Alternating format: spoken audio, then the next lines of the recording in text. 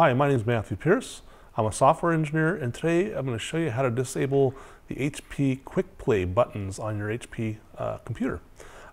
First thing you do is go hold down your Windows key and press the R key, and that will bring up this run dialog here. Then you want to type in msconfig. This is going to be the tool that allows you to reconfigure your system. Say OK, msconfig comes up, system configuration. Then you want to select the Startup tab. Then within the Startup tab, you've got all these startup items. I like to click the Startup items column, and that way it alphabetizes them for me.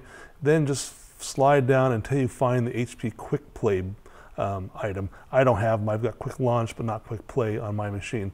And what you do there is you just uncheck it, and it will most likely, yes, it'll ask you to reboot your system when you get done. And so once you reboot, you'll come back up and your Quick Play buttons will be disabled. My name is Mathew Pierce. Today we talked about how to disable HP Quick Play buttons. Thanks for watching.